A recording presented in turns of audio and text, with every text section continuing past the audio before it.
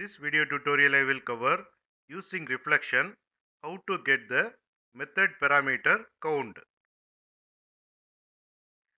Here I have defined the class display message.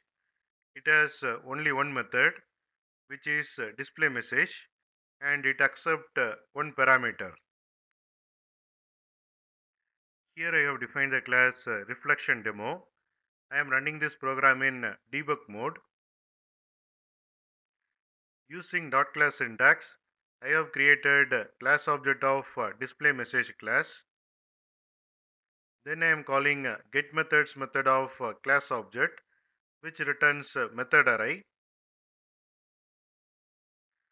Using for each loop, I am getting each method from method array and displaying the method and the method parameter count.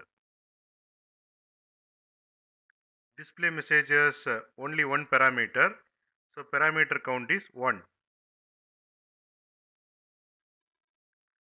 So like that, whatever methods supported by display message, here you can see, and the corresponding parameter count also you can see. Display message class extends object class. So whatever methods supported by object class will be supported by display message class.